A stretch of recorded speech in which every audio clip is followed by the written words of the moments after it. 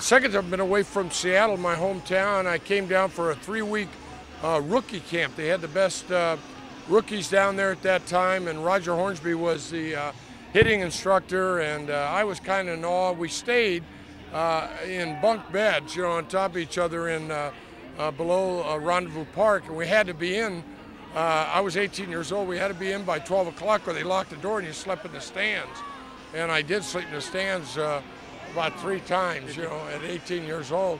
But those were fun days. The rookie camp was something. In fact, what I remember the most at the end of the 3 weeks, Roger Hornsby put us all on a bench.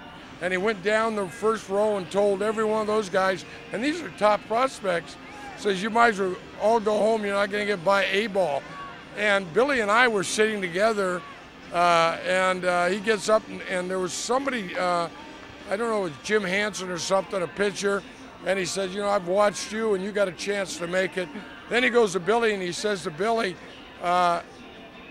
you can hit right now in the big leagues. So if he'd have told me to go home, I probably would have. But he said, and you could hit in the big leagues. And the 3 guys that made it out of those 30 were Billy, myself, and Jim Hansen. Hey, make sure you subscribe. It's down there in the corner. It's real easy. Just press the button. Give us a like. It's a little thumbs up there. And comment. We want to hear from you.